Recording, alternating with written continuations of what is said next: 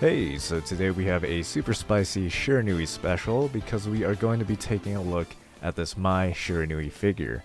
She's a pretty iconic character in the fighting game world because back in the day, a lot of guys were pulled into the arcades, drawn in just to see or play as Mai, for a pretty big and obvious reason. You know, it's just in our nature, but a lot of boys, myself included, just really like ninjas. I'm sure even Sakurai would have liked to include her in Smash Bros, but you know, Smash is for good boys and girls. But we're not here to talk about that fighting game because, as you can see on the box, Mai is from the game King of Fighters, or KOF, with the newest one being KOF 15, but this figure specifically is from KOF 98. Not because there are 98 of them, but after KOF 2003, I guess it was easier to distinguish them by their entry number. Back then the series was still 2D with big blocky pixels, so the box has some nice touches like the stage background and the character select screen.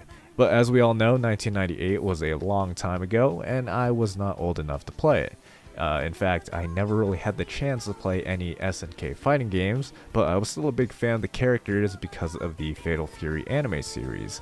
Fatal Fury was the fighting game that came before KOF and had 2 anime OVAs and a movie. And oh boy, as a little boy, I freaking loved it.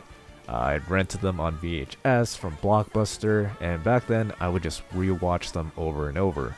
In fact, I got so nostalgic over it while unboxing this, I went and bought them on Blu-ray. I even got the collector steelbook. But yeah, I love the character designs. Terry is my big man crush, but also Mai made a strong impression on me. Not only can she kick butt, but she's also pretty goofy, at least in the animated series. But with that out of the way, let's get back to the figure. You can place the figure inside the box to use as a display from the front or even on the side like it's the character select screen. Though the plastic window on my box is a little warped, so it doesn't look too great. She's got a bit of a sassy pose, and in her hand you can see she has her fan, and from the back you can see her tassels and sash, among other things. The face is definitely a hit or miss for a lot of people. Some angles I think it looks really good, while others not so much. Her skin and hair are also really glossy, like she's got a layer of oil, which doesn't look too bad until it's side by side with some other figures.